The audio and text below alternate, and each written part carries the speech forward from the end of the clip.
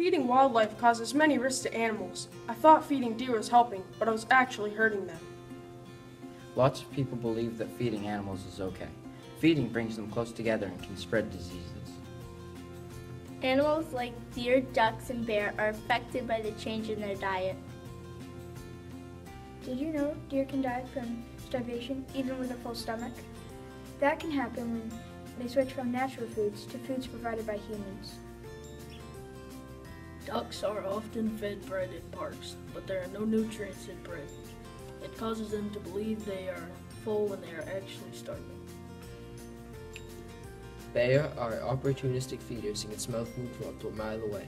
When bears are lured into a populated area by trash or food, it can be dangerous. When people feed animals and then stop suddenly, the animal will keep coming back. If feeding is stopped, the animals will eat other plants on the property. Then people complain that they are nuisance animals. Feeding animals makes them lose their wildness, and they stop fearing humans. It also attracts them to populated places, like across busy roads and into neighborhoods. Remember, fed wildlife is dead wildlife. Let's all work together to keep wildlife wild!